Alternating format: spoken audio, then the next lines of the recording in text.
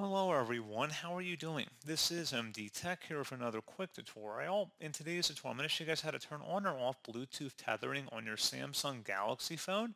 So if you want to share the internet and mobile data with other devices, or maybe you want to turn that off, in today's tutorial I'm going to show you guys how to do it. And without further ado, let's go ahead and jump straight into it. So all you have to do is open up the settings menu and select the network and internet button. Select hotspot and tethering.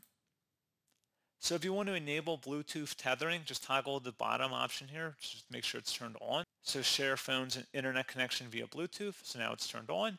Conversely, if you want to disable it, just click inside the oval one time to turn it off. And that is all you have to do.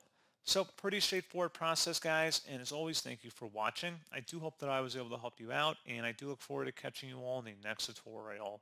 Goodbye.